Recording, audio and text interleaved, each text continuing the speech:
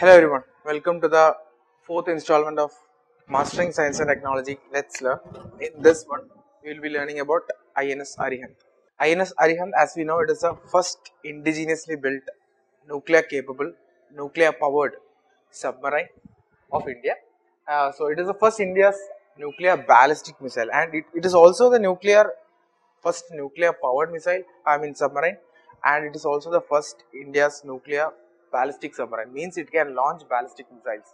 So that is why it is very much important, and this makes India a successful nuclear triad. What is nuclear triad? Means we can launch nuclear attacks, nuclear missiles from from all the three: land, sea, water, air, and among the sea we can launch it from the surface, that is from ships, as well as from the underwater, that is using submarine. So we can launch nuclear missile from land, air, and water, surface as well as nuclear. Arihant was launched actually in 2009. It was launched on 26 July. That was on the anniversary of Vijay Divas, the victory day of Kargil war. And this got permission. After it was successfully equipped with all those water conditions and underwater deep sea conditions in 2014, and it was officially inducted in 2016. So that was 2 years ago. And why this came right now in the news is because this INS Arihant has conducted all the successful deterrence patrol, means it can now launch. It already tested all these launches regarding the missiles, ballistic missiles as well as the non-ballistic ones. So you will see what are the two types of missiles that it can carry. So that is why it came to news, because it successfully conducted the deterrence patrol, means whenever there is a war-like situation. Now India have signed this no first use policy. So India won't be going and attacking any country, let it be any enemy country. Nothing won't happen. But if an attack comes from the enemy side, then we will have the second strike. So we have a second strike policy. So anyone starts a war, then we will definitely go and strike that enemy target. So it is for that this purpose that we are developing this nuclear triad. Now BrahMos missiles also can deliver nuclear warhead. We have ICBM, Agni 4, Agni 5.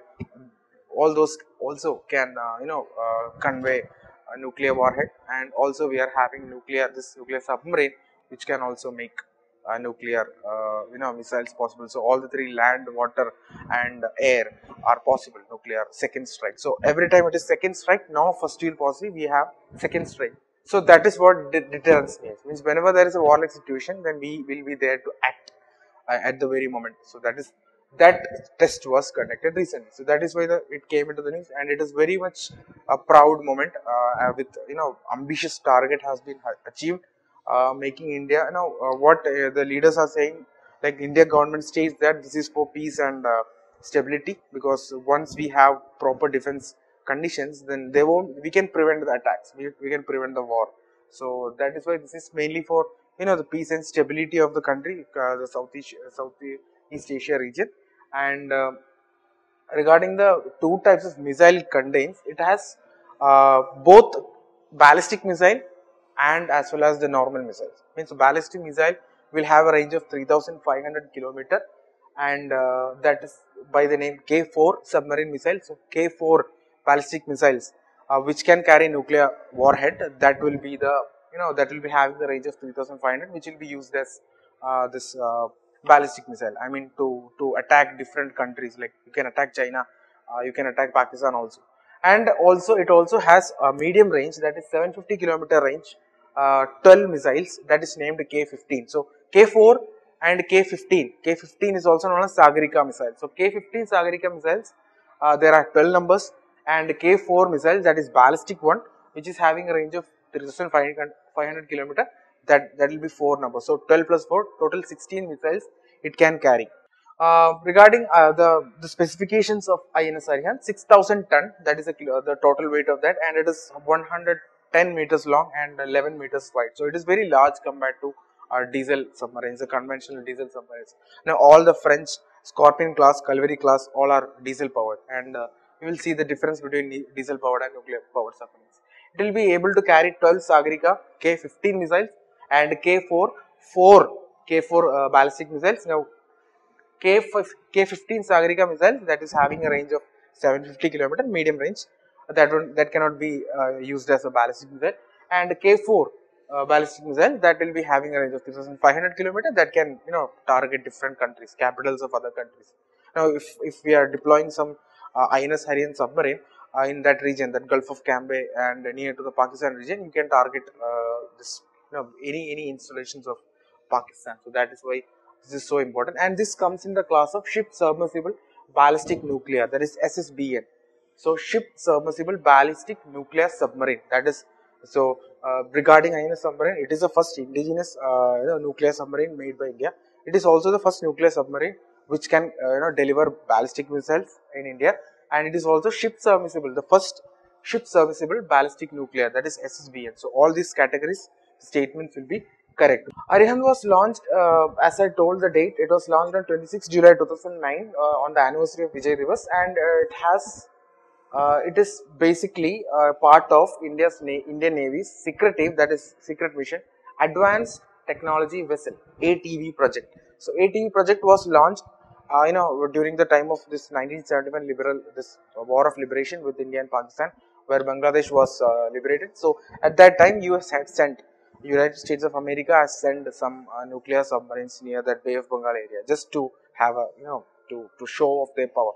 And at the same time, Russia also released one submarine near to that to deter away this US submarine. So at that time, when the Prime Minister Indira Gandhi, at that time, she thought of making that the need for nuclear submarine was there arising. So, and it took like 20 years more to plan certain thing regarding nuclear submarine. So it was in the 1990s that they planned that we will be having a project on nuclear submarines, that is nuclear submarines which will be having ballistic missile capability. So in the year 1998, if you see the next slide, in the year 1998, the government of India, the Vajpayee government of India confirmed that we will be having a project, we will start a project to build our own in a nuclear capable ballistic missile submarine, that is SSBN category.